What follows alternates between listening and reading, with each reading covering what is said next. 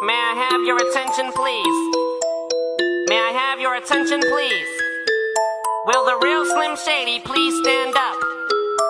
I repeat, will the real Slim Shady please stand up? We're gonna have a problem here. Y'all act like you never seen a white person before. Jaws all on the floor like Pam, like Tommy just burst in the door and started whooping her ass worse than before. They first were divorced, throwing her over furniture.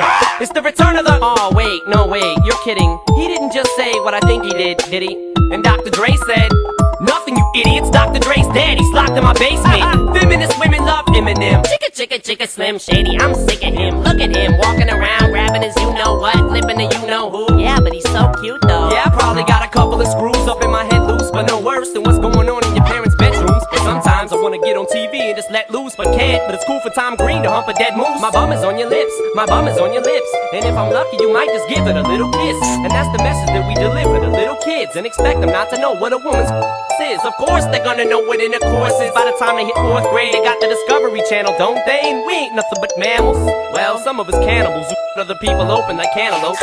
But if we can hump dead animals and antelopes, then there's no reason that a man and another man can't elope. But if you feel like I feel, I got the